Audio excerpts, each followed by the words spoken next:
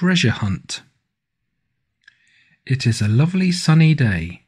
Granny and Grandpa Pig have made a treasure hunt in their garden for Peppa and George. Grandpa Pig is wearing a pirate hat. "Ahoy there, me hearties," says Grandpa Pig. "Let's search for buried treasure." George puts on a pirate hat. Now he is Captain George. There is an X on the map. It shows where the treasure is. "It's a bit difficult to read," says Peppa. She is holding the map upside down. Peppa finds the first clue. It is a piece of paper inside a bottle.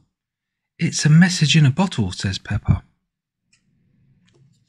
"It's a message from a pirate," says Grandpa Pig. "He says you have to follow the arrows." Peppa is confused.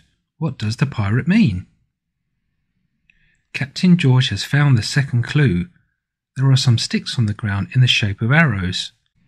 "Look," calls Peppa. "The arrows point this way." Peppa and Captain George follow the arrows.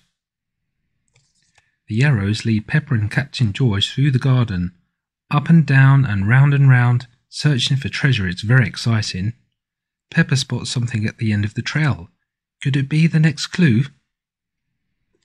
"Look, George," cries Peppa, "I found a key. Now you have to find the treasure chest it unlocks," says Granny Pig.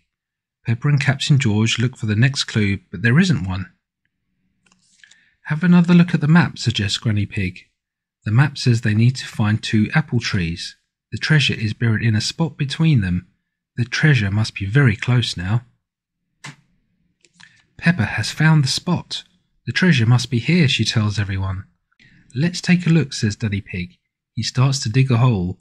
The spade has hit something hard. Daddy Pig has found the treasure chest. "Wow," shouts Peppa. "I've got the key to open it."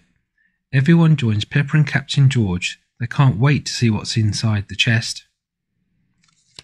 The treasure chest is full of shiny coins. "Gold," cries Daddy Pig. "Better," says Grandpa Pig. "Chocolate." Peppa and Captain George agree that chocolate is much better than gold, especially when there's enough for everyone.